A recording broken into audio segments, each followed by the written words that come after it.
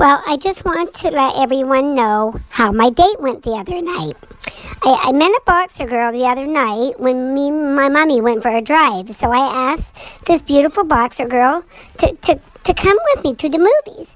Well, we went to the movies, and then after we ended up in the car, and I slipped my paws in under her dress, and oh my gosh, she slapped me right quick across the face. I didn't know what was happening. I thought I was supposed to get frisky with her, but she told me she wasn't ready for that, and I told her I was sorry, and it was so rude of me to do on my first date.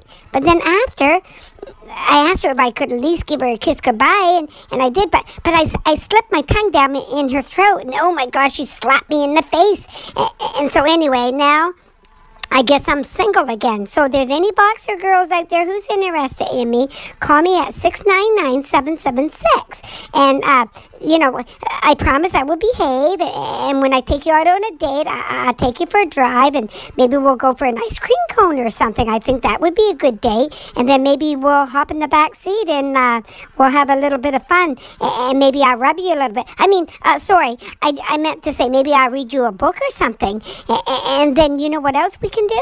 Maybe we can just go for a walk down around the park, but we'll go in the dark part where there's no one around, and maybe I'll give you a great big smoochy kiss. I think that would be okay, don't you?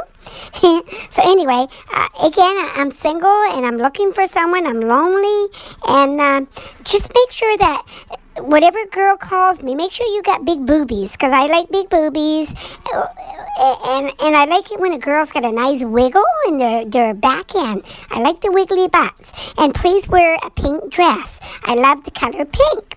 So anyway, that's not too much to ask. Remember, I gave you my number. You know how to get a hold of me. Love you guys. Bye. It's Winston. Here's a kiss to everyone in the boxer world.